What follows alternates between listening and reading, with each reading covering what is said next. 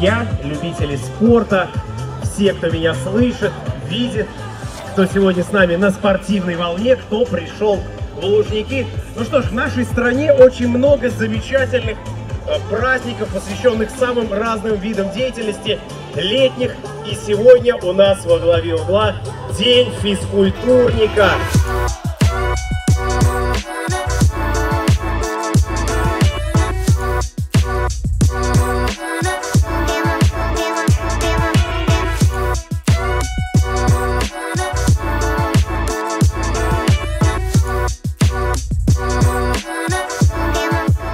Ну что ж, друзья, буквально, не бойтесь этого слова, на каждом столбе можно посмотреть расписание сегодняшнего дня, которое мы стараемся соблюдать. Но, тем не менее, я вам его в начале нашего вещания с удовольствием напомню. Прямо сейчас проходят до 15 часов, с 11 до 15, соревнования по следующим дисциплинам. Жим лежа, подъем на бицепс, армрестлинг, воркаут, фитнес-челлендж, атлетизм, полоса препятствий и, конечно же, мама, папа, я, спортивная семья.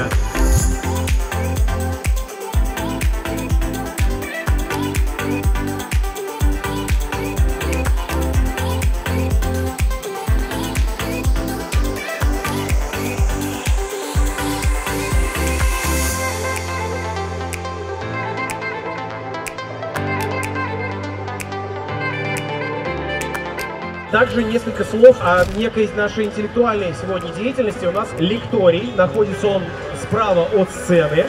И там будут выступать очень интересные спикеры. В частности, в 11 часов начинается лекция Евгения Шаповалова.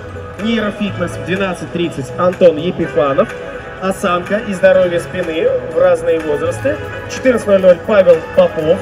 Нужно ли лечиться? Поговорим о гормонах и врачах. И в 15:30 знаменитый тренер, занимающийся функциональным направлением, Евгений Богачев, расскажет вам о принципах развития выносливости.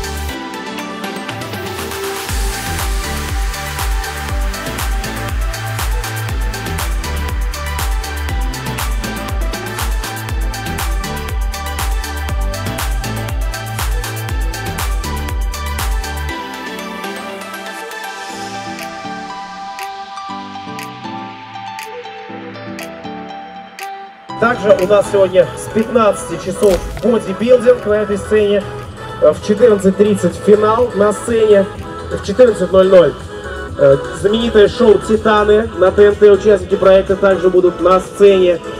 И у нас с вами мастер-классы, функциональный тренинг с Василием Мальченко в 13:30, в 12:45 тренировка от чемпионки мира Марии Бархударовой, в 12:00 тренировка файт от Крокус Фитнес.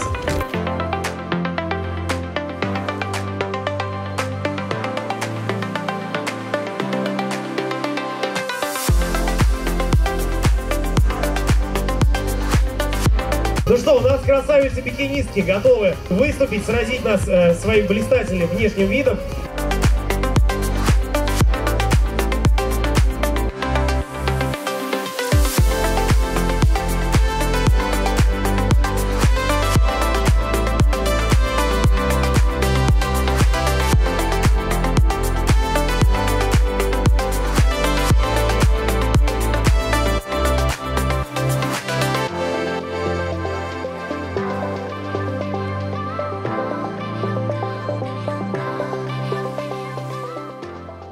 У нас была эстафета, вот эта надувная большая штука, там ребята с семьями бегали, прыгали и показывали лучшее время.